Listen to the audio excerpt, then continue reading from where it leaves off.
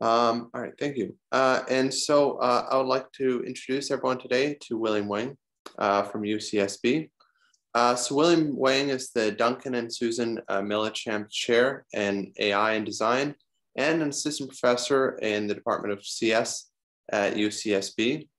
He is furthermore a director at UCSB's NLP group and Center for Responsible Machine Learning. He has broad interest in machine learning, as you can see, in both NLP and machine learning, including statistical and relational learning, information extraction, and computational social science and vision. He received a PhD in Carnegie Mellon University and has over 100 papers in NLP AI vision conferences, and also has received several awards. Most notably, most recently, the NSF Career Award. I want to congratulate you on that.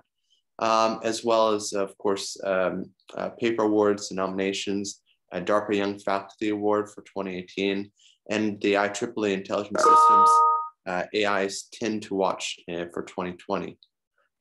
So with that, please, I would love for you to share with us your talk, William. Thank you, Keith, for a very nice introduction. And it is my great honor to visit USC again.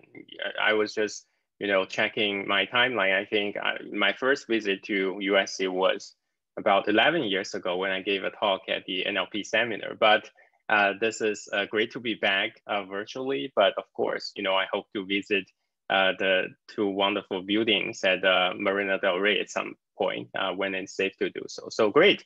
So today, I will talk about our recent work on learning to reason with text and tables. This is a joint work with my students, Wenhu Chen and Wanghan Xiong. So Wenhu just accepted a faculty position at the University of Waterloo, and then Wanghan just graduated and went off to Facebook AI. So this is mostly their work.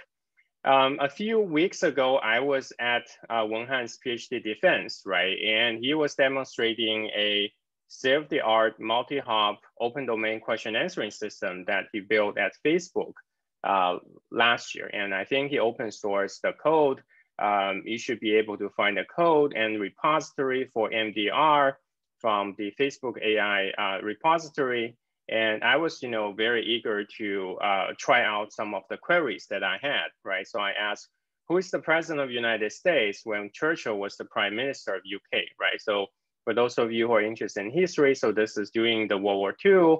And, of course, sometimes you want to ask this interesting correlation questions and want to understand, specific piece of knowledge. So it turned out that his system was actually able to generate answer for this relatively challenging multi-hop question. So if you actually search on Google, it does not give you a direct answer because, it is slightly complicated because you have to find, okay, so when was Churchill the prime minister of UK during which period? And then you search. So who was the president of the United States at that time? So this is not particularly a high frequent question, but I would say in many of these interesting domains like digital humanity, in biomedical expert search, in financial domain, these questions are still very commonly asked. So I was very, surprised with the quality of this MDR system that he actually built. So if you're interested, feel free to give it a try. And of course, when I was trying the system, I was always interested in, seeing how I can break the system, right? So then I asked, what is the second biggest city in California, right? So it seems like a very, relatively simple question, but unfortunately, his system failed, didn't give an answer, but Google search actually quickly give you the correct answer. So it's the second biggest city in California is actually San Diego.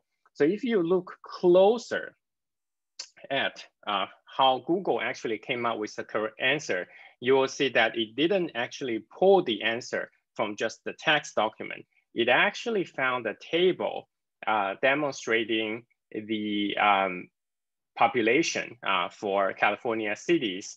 And this is clearly pulling the information from the second row of this table. So in my opinion, I think being able to understand heterogeneous information, heterogeneous sources, is just as important as understanding complex queries. And I think it is the case when we think about the world knowledge, right? So if you want to ask a question about specific person, specific events, often the information you got, let's say only on the knowledge graph or the structured information, is limited, because we all know the coverage, right, for knowledge graph has always been an issue. So that's why often, in the past, we resort to free text, right? So then sometimes there are additional information from free text, even though extracting the free text information could be noisy, could be difficult. But I think still in the past, we've shown that, combining text and the knowledge graph really help. But I think my point here is that in addition to text and knowledge graph, there are also other important sources of information. For example, figures, tables, even images, I think provide a lot of important information to improve the quality of open domain question answering systems. So my thesis here is to really, trying to convince you that we do need to understand knowledge in various different forms, whether they are structured, semi-structured, or unstructured. I think we should be able to have AI systems to extract information from different representations and being able to present them to the user. So ideally, if you want to build, I think, a knowledge-grounded NLP system, having an understanding components to extract the correct answer that corresponds to query is important. But in many cases, for example, dialogue systems, right, that we also need to have generation components that allows us to synthesize and generate high quality answers, right, to the user. So NLG is something that I also hope to talk about in the third part of the talk. And the first part of the talk, I will demonstrate a earlier system that we built in last year and in 2019, that we started to think about what would be some tasks that allows us to check the reasoning capability of text and tables and other heterogeneous sources. So one thing we thought about would be interesting is that if we actually make a statement, can we actually check again underlying tables and knowledge graph and documents and trying to understand, how likely that statement is true or false, right? So this is sort of like fact checking with the underlying, world knowledge, which I think is still a very important problem for journalism and also for other areas as well. The second part of the talk, I will talk about a more, generalized version of fact checking. So that is basically question answering, right, with heterogeneous representation. So what if someone asks a question, right? So would you be able to answer any of the question in addition to just, give a verdict on whether this is true or false, according to your underlying heterogeneous representation. So question answering, I think, would be very important to achieve this because it's more general. It also allows us to answer different type of questions we have. And finally, like I promised that towards the end, hopefully I'll have some time to talk about data to text generation. And for data to text generation, this would be the situation where you, let's say, you retrieve some information from the database and you want to synthesize that information to the user. You want to, for example, go from the Wikipedia info box information to the first sentence in Wikipedia. So this is data to text generation that I'll focus on. But imagine the situation also applies, right, for dialogue systems. So if you have structured information that you retrieve from databases, how would you be able to synthesize and generate high quality responses to the user with regard to the underlying background knowledge, okay? So these are the three parts of the talk. The first part, I will go through it right now, which is about understanding text and the tables at the same time. So I think there are a lot of different papers along this line of work in understanding a language and specifically trying to reason about the relationship among different sentences. So for example, some of you may know that Duncan from Carnegie University, actually, they have this very interesting work on recognizing textual entailment back into 2006, right? So when they were first looking at if I have two sentences, can I determine what is the relationship, right, among this pair of sentences? So they want to recognize, for example, whether the meaning of the first sentence is contained in the second sentence. And in recent years, many of you know, there's the Stanford Natural Language Inference Database that was created by Bowman et al. In 2015.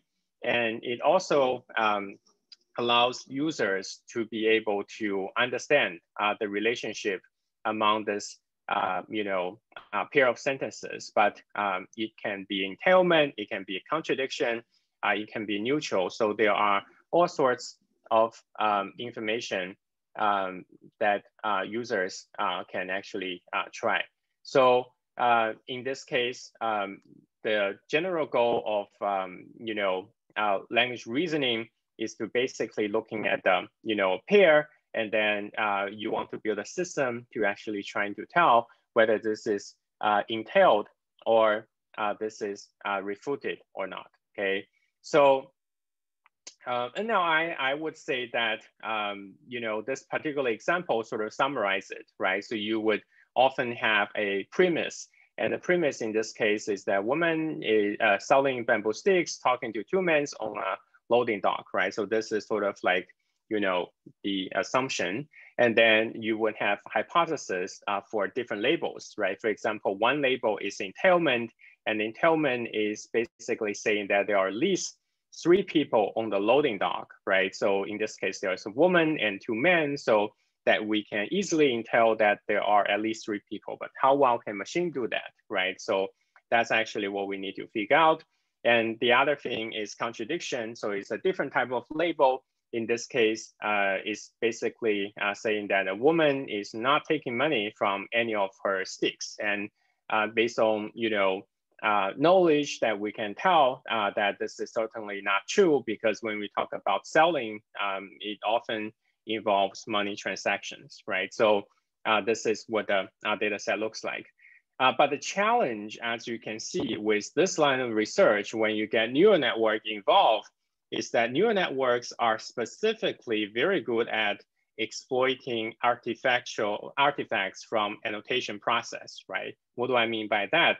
For example, many people actually found out that the SNLI data set is broken because using only the hypothesis, right, without the premise can actually get you fairly decent accuracy. So that doesn't make any sense, right? Because you don't even know what is the premise, and you're only looking at a second sentence, and you're trying to tell the relationship between 2 sentences.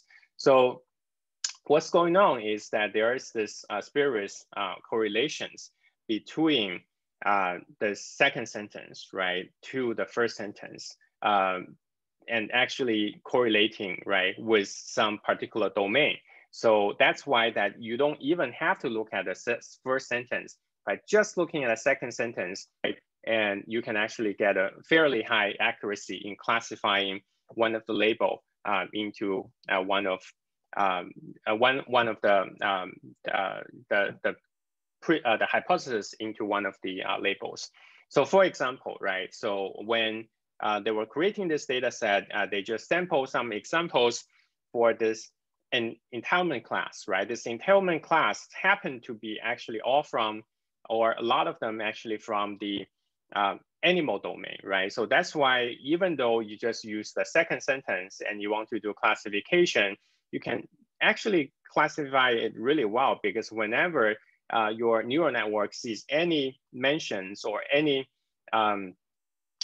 semantic hidden vectors about animal, then it's automatically classifying this into entailment, and you can do it really well without even looking at the first sentence. So this is clearly broken, and it's relatively difficult to avoid because we're not going to get all of the pair of the sentences we have in the world. So you cannot estimate the true risk, right, in empirical risk and minimization. So you can only get a subset of the data. And when you actually, as human, to sample the subset of the data, is very easy, right, to actually get this unwanted bias from this data set, and you end up with a broken data set without knowing it.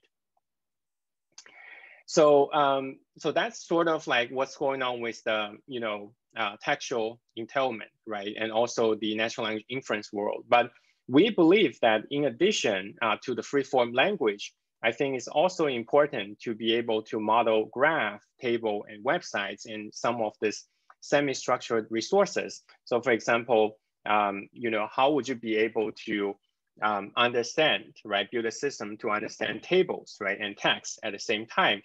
So, so what Wenhu did a few years ago is that we actually worked together and explored this fact verification problem under Wikipedia semi-structured tables, right? So we take the existing, Wikipedia table data set and they build on this. So we ended up with 16,000 open domain Wikipedia tables, not about specific domain, but a variety of domains in Wikipedia.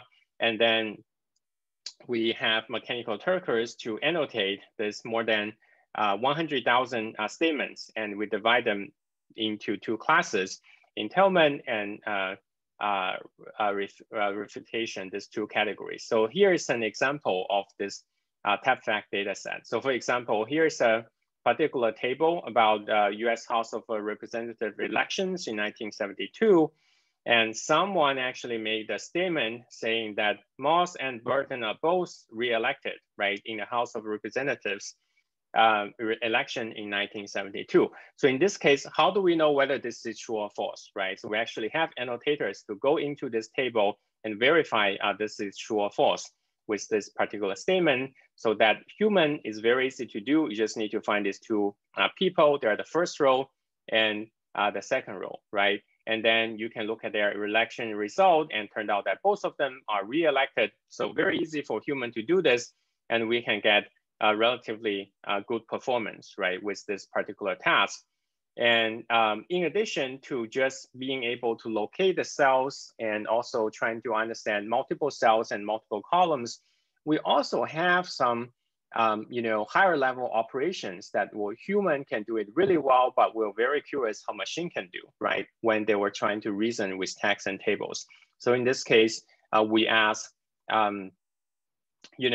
in this election, 4 out of 5 incumbents are re-elected. So is this true or not, right? So when human at the table, we know where we should be looking at. We actually need to look at all of these 5 incumbents and then started to look at their re-election result, right? So it turned out there's one person actually lost the re-nomination. So actually there were only 4, right, out of the 5 incumbents are re-elected in that election. So relatively easy for human to do, but can machines do the counting, right? Does the machine know that it needs to do the counting, right? So I think this is kind of interesting. And can you do the counting correctly, right?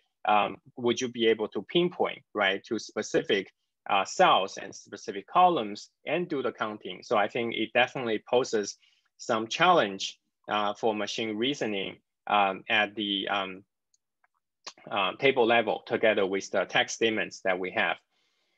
We also have some negative examples in addition to positive examples in this database. So for example, that we would say that Moss and Miller are both re-elected in the House of Representatives election.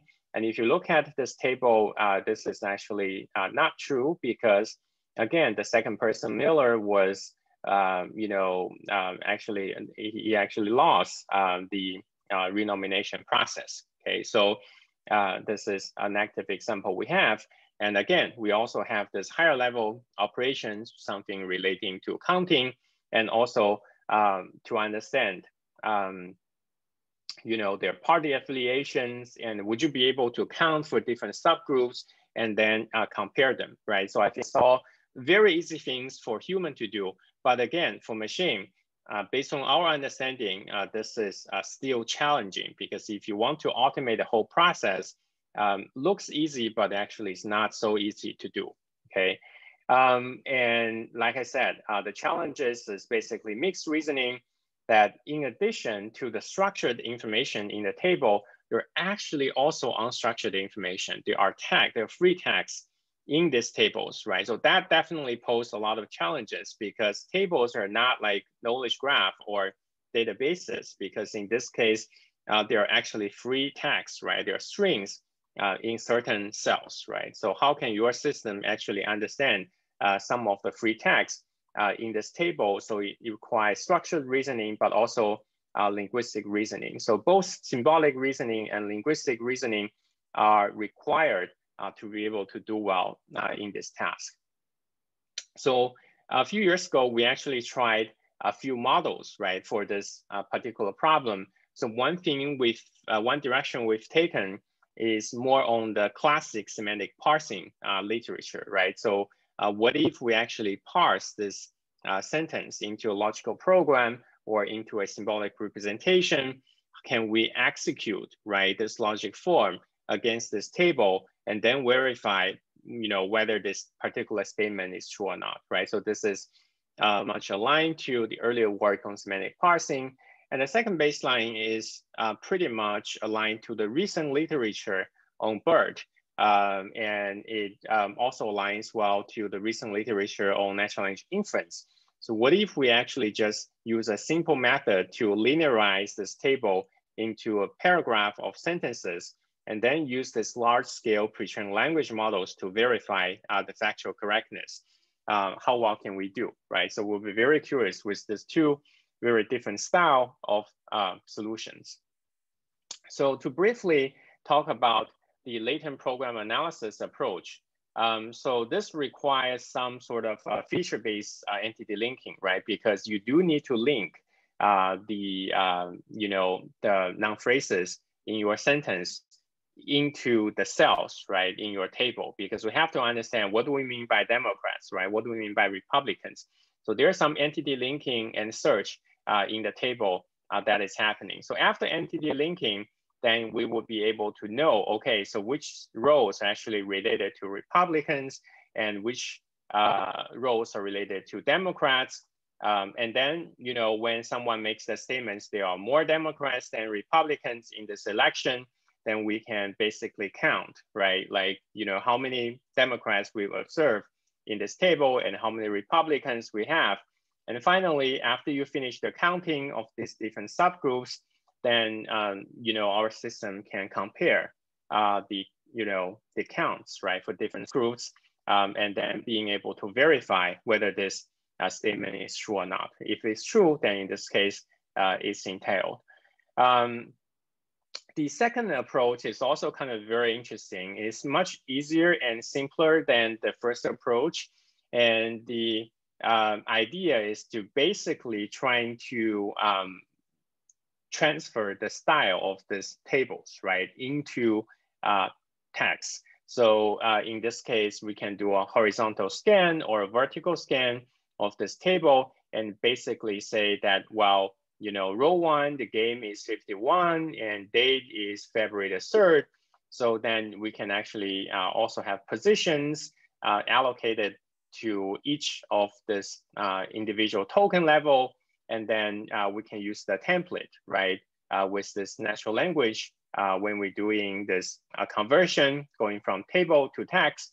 And then once we actually converted the table into text, together, right, with your query, together with the statement, then we can just send them both, right, into BERT. And because this is a supervised learning data set, we can do some fine tuning with the BERT model, and then we can verify, right, the performance of this BERT model in this table BERT solution. So here's the interesting part. If we only use the text, right, we are actually showing here that you only get 50% accuracy. So this is sort of like the, the chance, because by using only the statement without the table, we will not be able to find the correct answer. So this data set is relatively balanced and clean, so that you won't be able to just use this sentence to infer the correctness, right? So you have to find the table and be able to verify it against the table. And we tried the table BERT approach. It gave about 65% accuracy, so it's much better than the chance. the interesting thing is that if you use this LPA approach, semantic parsing, it gives you about 65% accuracy as well.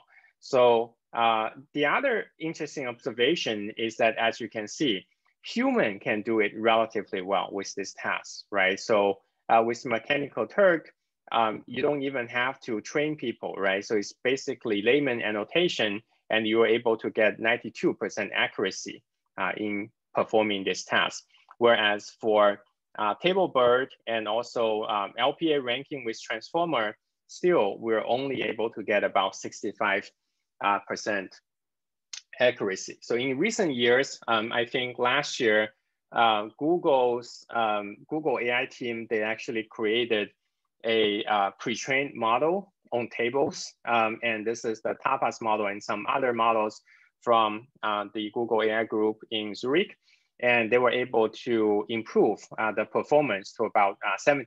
So right now, I think some of the better teams on TabFact, they were able to get about 70%, more than 70% accuracy on this task. So we're still closing the gap, but I think this is sort of like a very interesting benchmark of, teaching machines to reason and understand tables and text at the same time. So if we take a closer look at the strengths, right, and weaknesses of both approaches, you really see some interesting observations, right, from these two, schools of thought from the last decade. For example, the semantic parsing approach, it is explainable, it works well, but again, as you can see, it highly dependent on the performance of entity linking. So if your entity linking failed, it's relatively unlikely, right, that you'll be able to get the correct answer. And also, this scalability is kind of an issue because let's say if you want to scale this to a different domain, let's say COVID-19 or financial domain, then I would imagine that you will have to rewrite, right, some of your predicates. You have to, rewrite some of the rules to be able to adapt this, right, to a new domain. So this certainly requires some human engineering and efforts. So this is sort of like the pros and cons for LPA. For TableBird, the interesting thing with TableBird is that it's a very general solution. So you can basically linearize any tables you want, whether you want to do it horizontally or whether you want to do it vertically. You can say what is the header, you can say what is the column, but again, this is kind of a bit unnatural in the sense that, again, they are just the tables, right? So we're just forcing the tables and we're converting them into the text. Is this the best approach to do? Probably not. But the other issue is that the training could be difficult, right? Because the BERT model, again, was language model. It was not actually trained on table data, right? So that's why when you see we trained this TableBird model, there were a lot of difficulties during the process because the objectives keeps fluctuating during the training process. So training can be relatively unstable, and there's also no explainability. You only get the final performance and the final verdict. So certainly there are pros and cons with each of these two approaches. And I would say, but again, this particular data set, right, itself, it offers a relatively interesting area that allows us to reason with structured information and unstructured information. And I would say that both of these two directions are promising. They have pros and cons. It'll be interesting about neurosymbolic reasoning that combines the pros and cons of both approaches. So that would be some very interesting ways to actually try with this TabFact data set. And how would you be able to design, right, a powerful model to combine linguistic and symbolic reasoning? I think this remains as an open research question. Finally, I think, as opposed to some of the recent work, as we can see, BERT pretty much crashes on everything. I think on this data set is still challenging because machine reasoning with this heterogeneous representation is relatively difficult, right, for neural networks to do, because it's not like you can just simply capture the correlation between input and output. You do really need to have a mechanism to understand the structure and being able to derive the reasoning to come up with the sophisticated answer. So it is still way behind humans' reasoning capability. So this is the first part. I would pause here for just a second in case there's any questions.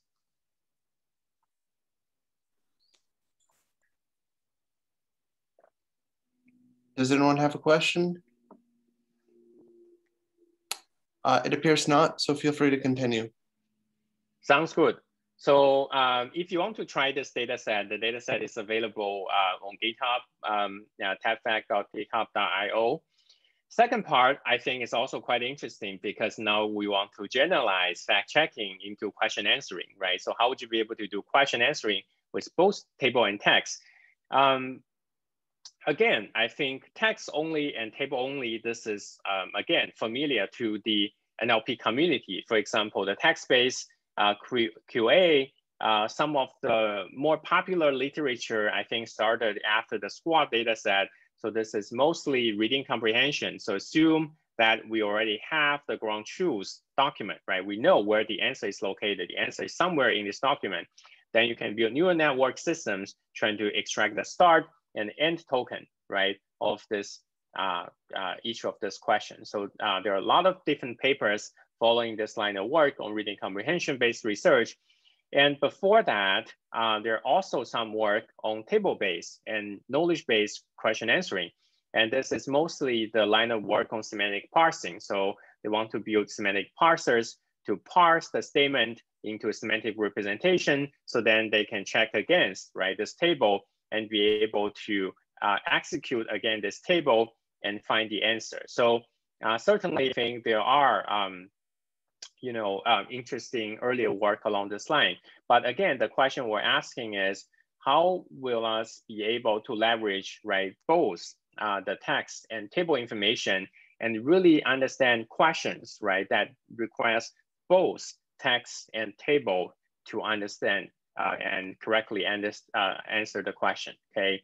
So for the reading comprehension, you won't be surprised, right? Because it's pretty much dominated by BERT after 2018. So a lot of different architectural modifications over BERT in the past few years that actually improve the performance of reading comprehension on SQuAD to be over 92%.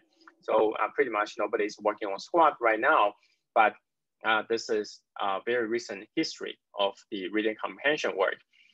In our case, we asked the question that, can we really utilize text QA and table QA to answer some of these more difficult questions, right? For example, the multi-hop questions. So if someone was asking, when was the runner-up song for Billboard Hot 2019 release? And if you only look at this table, right, the table itself doesn't give you the answer.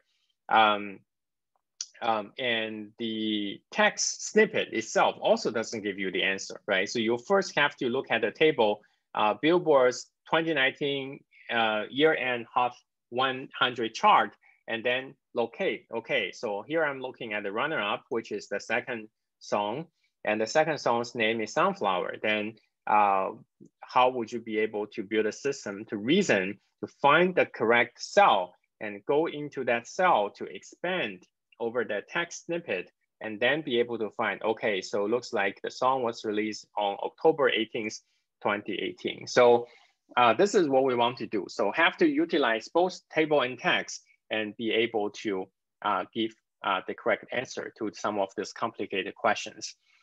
And I believe that this will require the strengths, right, of both systems. So semantic parsing, relatively more traditional approach, but also robust reading comprehension on text data.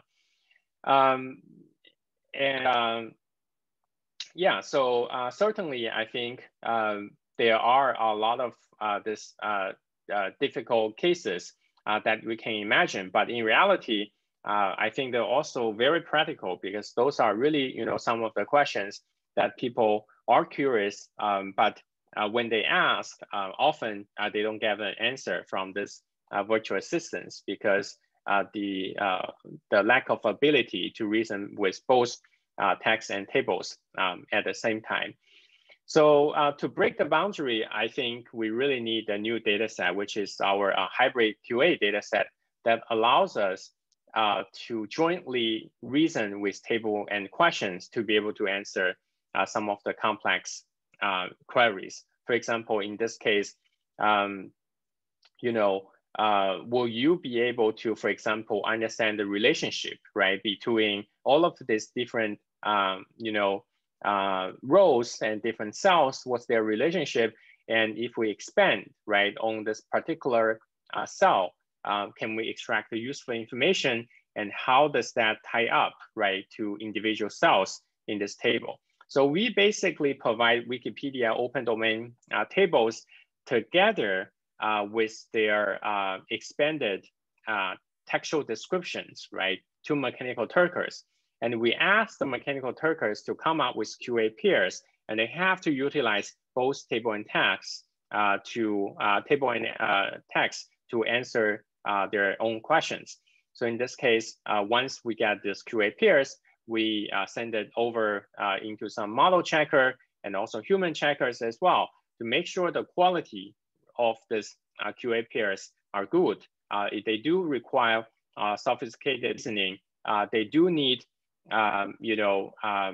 just not just simple lookup, but actually reasoning with both table and text to come up with the answer. So if that reaches our goal, we'll accept this QA pairs and then add it to the collection of the HybridQA data set.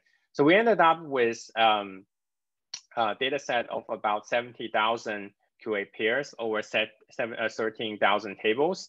And 57% of the answers are in the passages and 43% are in the tables. So even though we might need to utilize both table and text to answer the question, but again, sometimes the answers are located in the tables and sometimes the answers are located in the passages. And for each table, we can find about 44 relevant passages. So these are still pretty big tables. So there are a lot of interesting things that we can do with this data set. So one thing we would be very curious is to take a direction starting from these tables. So if we start from these tables, and can we quickly locate, right, which cell may actually contain the relevant information? So one thing we can do is to first link the top K rows according to this query, and then we rank, right, which one is the most likely row that includes the related information. And then in that particular row, okay, and then we can rank individual cells.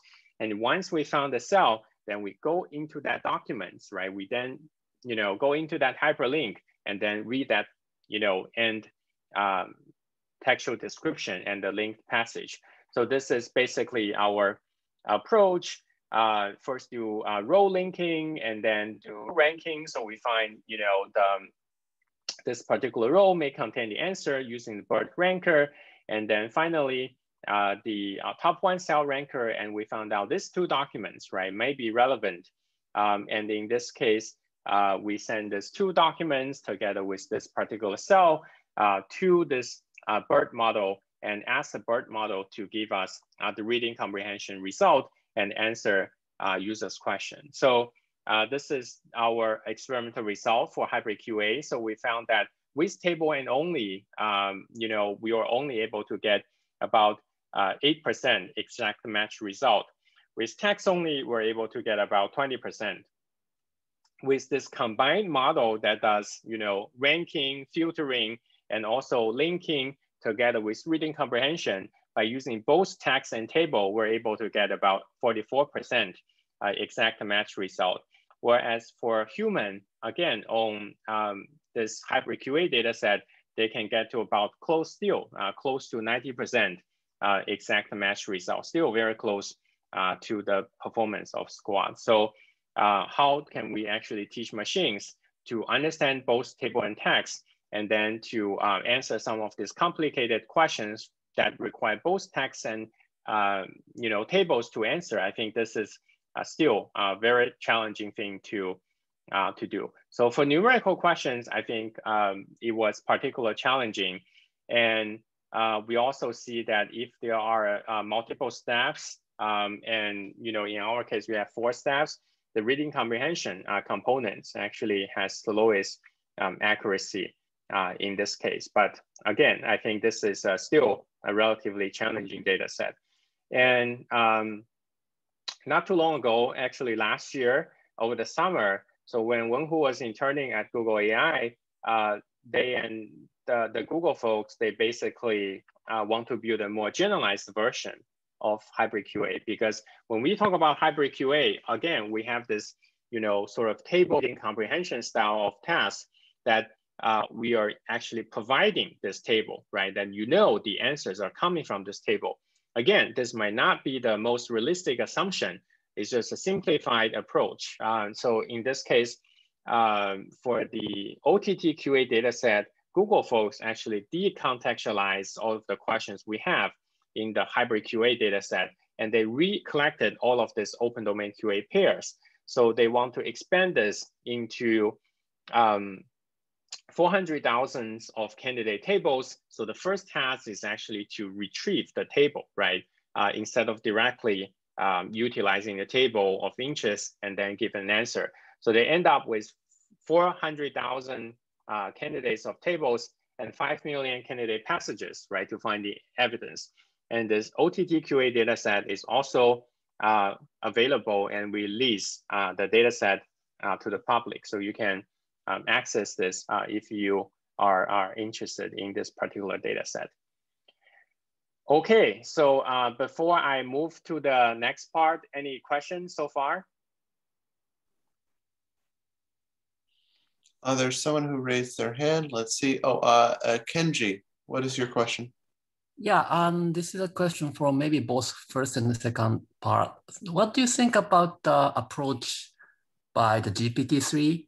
They claim to be that more data should be able to answer structured question rather than just lexical. What do you think? Yeah, that's a great question. So we tried GPT-2 on some of our problems, and we found that certainly it contains some knowledge, right, in the database. But for GPT-3, again, first of all, this is just a commercial API, right? So, we've tested briefly, but we found that it is still very challenging to use GPT-3 to deal with table data, because for the text, well, you can guess, and you can also try to create some of the fuchsia learning examples, but I think that's mostly for the generation component. So the third part that I'm going to talk about is more relating to the GPT-3, because the third part that I'm going to talk about is on generation. So in that case, we did try GPT-2. It can give us some relatively reasonable result, but the first two part is mostly relating to extraction, which I believe is not like the strengths of the GPT-3 model. But of course, there's also T5, and they claim, without any retrieval, then you just directly answer questions from T5. There are some, recent interesting papers, but I think still I wouldn't say that can actually replace an neural IR DPR type of, open domain question answering system. Thank you. Okay, so that's great. I think I only have 15 minutes left, and thank you, Kenji, for a very nice question. So that's actually, helped me to motivate about the third part, which is relating to generation, right? So, and generation, I think, is also kind of very important part, because in addition to understand the structured information, how can you utilize the structured information for reliable generation, right? So I think this is still a challenge, because in the past, we've seen that still is difficult to ship, right, the products that utilize the sequence models or the neurogenerative models, because of the hallucination of the facts and also some of the uncertainties. And in data to text generation, we're going to show you how to actually build relatively high quality system, utilizing some of the existing techniques and also some of the new techniques that we developed in our lab. So that's sort of the goal, but there were also some challenges, right, for data to text generation. So data to text generation, for those of you who don't know, you can think about it as going from the right-hand side of the Wikipedia info box where you have structured information to the first sentence of your Wikipedia abstract in text, right? How can you directly synthesize that structured information into, someone's, biography, right, in their first sentence? So this is data to text generation is very commonly used in storytelling, in, advertisement, and in some of these applications. So one challenge could be that there are some unseen slots, right? Some out of domain headers that make it relatively challenging to generalize into some of the unseen domains. So if you train in particular domain and then you test in a different domain, how well can you do, right? So this is, again, I think is a big challenge. So in our case, what we want to do is to build a relatively robust solution that unify the graph representation for the underlying knowledge graph, and then utilize the pre-training techniques to improve the robustness of the data to text generation system. So we propose a graph encoder to encode the underlying knowledge graph from your input data, because it's data to text, or input is structured and output is text, right? So we use graph encoder for encoding entities, their relationships, and the knowledge subgraph. And then with this sequence decoder, we synthesize and generate a sentence and present it to the user. So we want to present a universal approach, right, to do this and generalize this. And that's the graph encoder and decoder. And once we have that, right, so imagine that what if we can actually try to utilize Wikipedia and trying to utilize the hyperlinks, right, in Wikipedia. So for any sentence, right, with multiple entities, if you're able to extract the entity and also understand, which subgraph, right, in Wikidata they belong to, then we have this automated, automatically aligned sentence and graph pairs, right, for any of the sentences in Wikipedia. Then with that aligned graph and text information, we can send to a pre-training model to do self-supervised training. And again, so I think interesting thing with this approach is that this does not require any human annotation, as opposed to the classic approach in data to text generation, that you often have to get human write some sentences about this particular input, right, about the structured input. But in this case, we're taking a more distantly supervised approach. So for any sentences in Wikipedia, for example, there's an article about Houston Rockets. So we take a sentence describing 4 of the 3 players and particular title. Then we use these 4 entities to query the Wikidata. And from the Wikidata, we're able to get a knowledge subgraph connecting all of the entities, right, in Wikidata. So the cool thing with this approach is a distant supervision approach, because we don't have to do any annotation, but based on these hyperlinks and the underlying links, right, between all these entities and their relationships, we can automatically extract their knowledge subgraph, and we can construct, right, this alignment between sentences and the knowledge subgraph at almost no cost, right? So we don't have to do any annotation to generate the text from the knowledge graph, but we know that these 2 sources are aligned based on this distant supervision approach. And of course, the reason why I said this data, distant supervision is because sometimes, you can still get relatively noisy result, right? So for example, some of the sentences are not super interesting because they may have very, small overlap between the knowledge graph and also the sentence. So there's not much reasoning that you need to do. For example, the first sentence. Whereas the second sentence, it says AS Roma is a football club based in Rome, Italy, that you can utilize some of these interesting entities and their relationship to perform the reasoning problem. And in this case, we say that this is relatively high quality alignment based on distance supervision. And we also want to make sure that we don't get some of these, just single entity sentences, then you can't really make use, right, of the underlying knowledge graph, and you can't really understand, much of this underlying relationship. And towards the end, we built a KG2 text data set that has about 7 million aligned knowledge graph and text pairs. And this includes 1.8 million entities, about 16 million triples that we can use for this task. And then we went ahead and sent this large-scale KG2 text data set for pre-training using our graph encoder and also our text decoder in the pre-training. And after the pre-training, we fine-tune this model on all of this existing individual data-to-text generation problems, and we end up with pretty good result. So for example, for fully supervised learning settings, using the BLU4, that we are able to beat the CFDR result by a very good margin on various of different data sets with this KGPT pre-training plus text approach. So this is a fully supervised learning setting.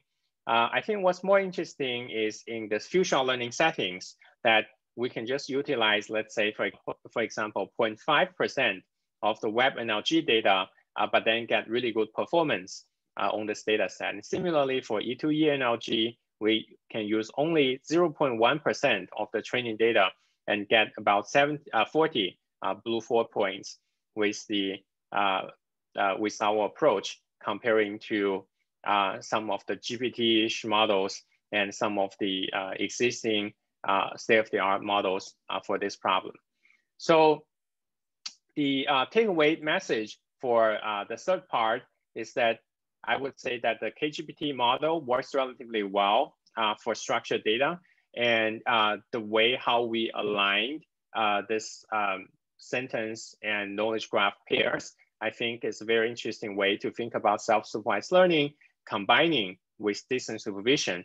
And what we can see in the result is that they significantly improve models generalization on unseen data, and it performs much better than just GPT-2, and also requires fewer computing resources to do this. So once you have this aligned text and graph data.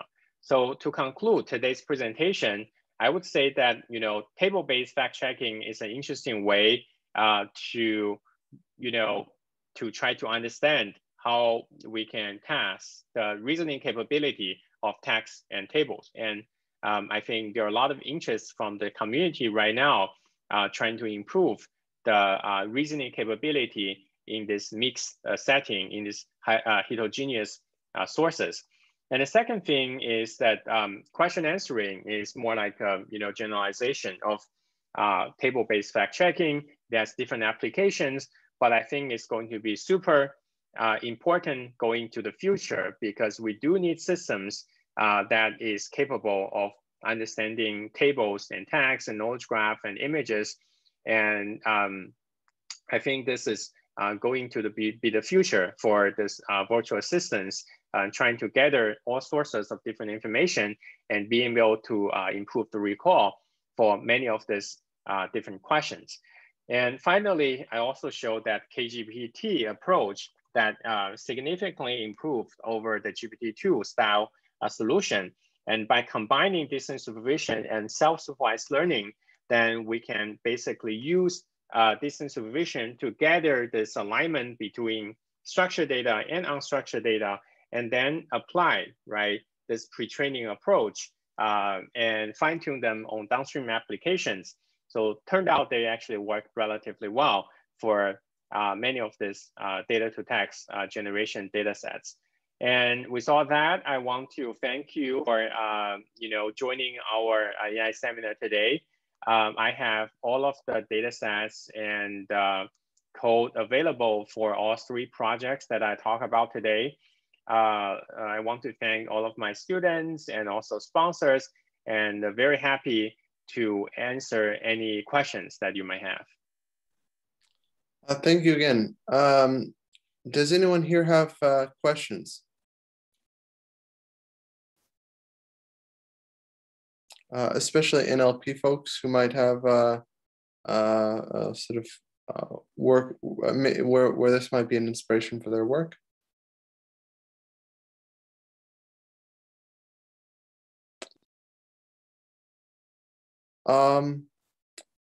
All right. Well, I guess we're we don't. Oh, here's a question. A question from Rabiul.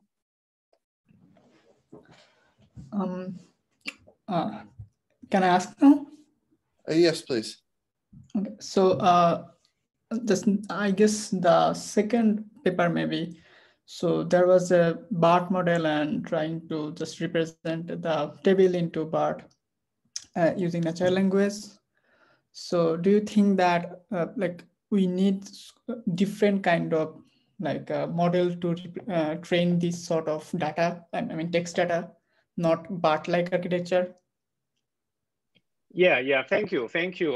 I think that's definitely a very interesting question, because what I observed, the best performance on this table-based fact-checking and table-based QA is that they are essentially utilizing the table-based pre-training, right?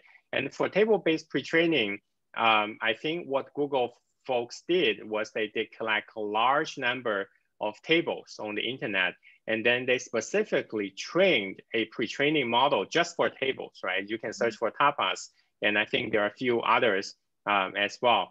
And once you actually seeing all this different type of table on the internet, then you sort of have a very good grasp of what, in general tables look like, right, on the internet. So what do the header looks like, what do the cells look like, and what is actually the interaction between rows and cells that's happening, and how does that, happen for different domains, for different tasks. I think that background knowledge is kind of as important, right, as the pre-trained models in NLP. And they've actually shown that when you apply this separately pre-trained table models together, right, with BERT for text understanding, that gives you much better results comparing to just use BERT, right, for table-based pre-training. So I think they were able to get like 70-something. Results are actually quite impressive from Thomas Muller and some other folks at the Google Research Zurich. So that's, I think, what people found successful in this context. Yeah, I was guessing something like that. Yeah, thanks. Great, thank you. Savas? Hi, can you hear me? Yes, we can. Thank you, William, for your talk. I just had a question, if you would be able to describe how you would be able to generate negative data, artificial negative data you could train your model on. Because this is something I'm working on, and I would like to know your opinion. Thanks. Right, yeah, so that's an excellent question, right? Because for this 3 papers I'm actually showing you today, we actually mostly use the negative example created by human, right? So humans are still pretty good at doing this, and we use the human-generated negative examples. For machine generation, I think there are some challenges because how can you guarantee, right, the negative examples that you generated are really negative examples, right? So I think there were some challenges along that line.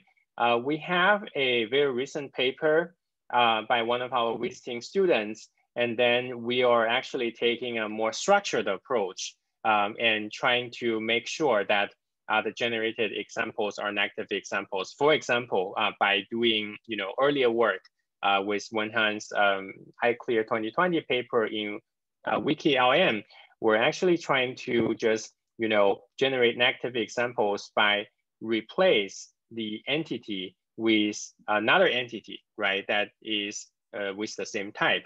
So entity type based replacement, this is what we tried for this pre-trained encyclopedia paper. So that works relatively well for us when we were building this large knowledge grounded pre-trained model for our iClear paper last year. And the other thing that our visiting student tried is to look at fact checking, right? So for fact checking, how do you come up with the negative example? So we do want to give some constraints. So for example, for the answers, we can find the answers from another document, right? That is close related, and then replace the existing answer from the one from the another document. So we're trying to do something that is relatively more structured replacement rather than just generating negative examples purely from scratch. So in that case, we're hoping that this kind of replacement operations will lead to relatively higher quality and relatively more reliable negative answers in some of our problems. So just to be clear, you take a secondary table and take a sentence that it's true in that table and test it on another table that is related but cannot answer the sentence, basically. Is that true? No, so I was talking about a slightly different project. So for the replacement project, we were basically looking at fact checking and question answering. So in that case, it's mostly text data, right? So it's not about replacing the different cells from different tables. We haven't tried that, but what we tried was mostly let's say the second one, hybrid QA, that you find this particular passage, right? So from the table, you find a passage, and from the passage, there are a whole bunch of noun phrases, and some of these noun phrases that we may be able to sample a replacement, right, from another relevant document. For example, there's a different song, there's a different year and different release date. Then we basically sample a different answer that doesn't really match this string, but still relatively similar. So we replace, right, this particular release date with another song's release date. So in that case, you have a relatively higher quality negative example because we have some constraints on the type, right, in this replacement process. Great, that makes a lot of sense. Thank you for your time. Thank you. Thank you. Junji? Yeah, hi. Can you hear me? Yes, we can. Yeah, thanks, William, for the talk. I was mostly curious about the KG2 text generation part. So my question is that there are lots of entities, relation or attributes in the Wikidata knowledge base. And how would you select those entities to generate those the relevant entities to generate the correct sentence? Because I know that there's some entities that has a bunch of attributes or relations with the other entities, and it's not efficient to combine all this information together to generate the sentence, because some of the entity attributes are not relevant at all. So I just want to know your thoughts.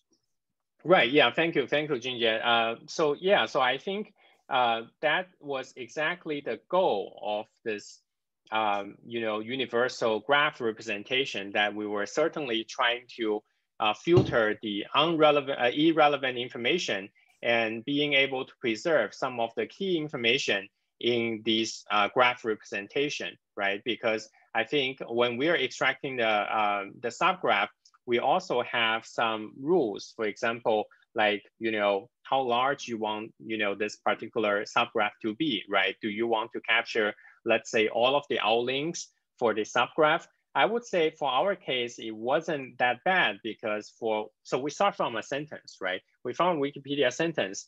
Normally, I would say there are a couple of entities and there are some relationship, but unless this is like a super node, right? So let's say Lady Gaga and a whole bunch of other, really big celebrities, then in that case, you will have some really big super node. Then in this case, you have to do some filtering, right?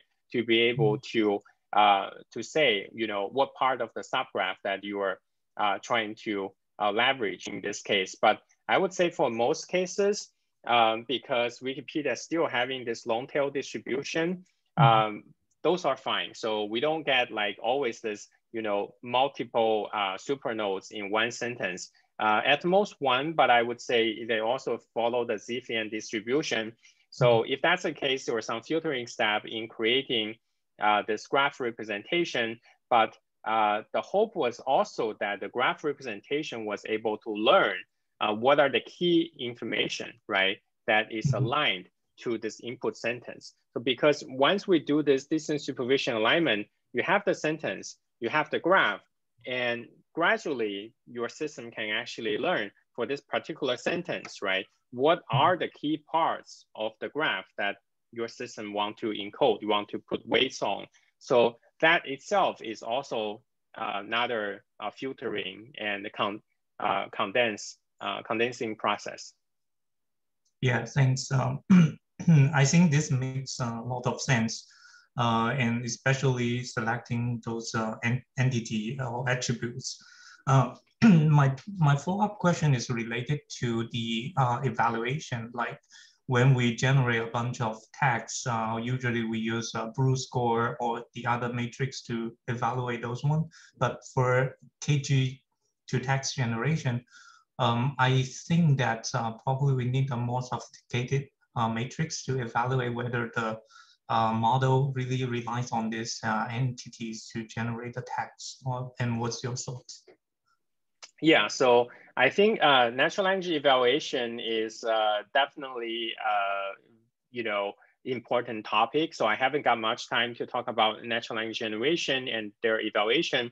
There has been a lot of debates, I think, on what would be a good metric, right? So BLEU, I think certainly works for machine translation, but there are a lot of discussions about the issues for BLEU on other generation problems, for example, longer text or dialogue, right?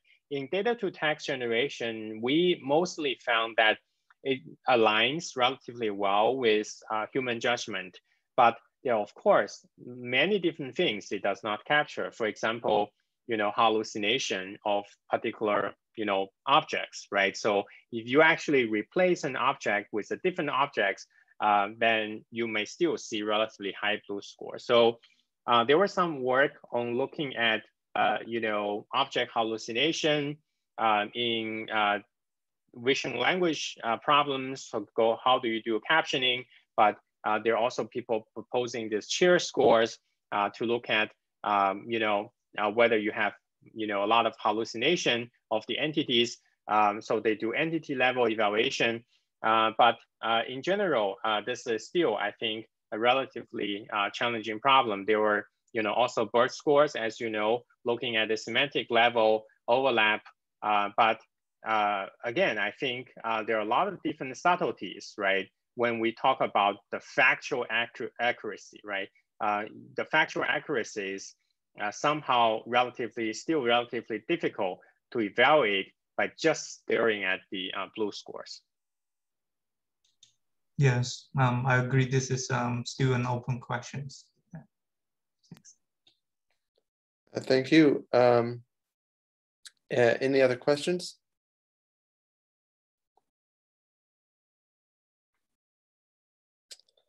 All right. In that case, I want to thank you again, William, for this excellent talk. It was absolutely great to hear. And with that, I think, Amy, you can stop the recording and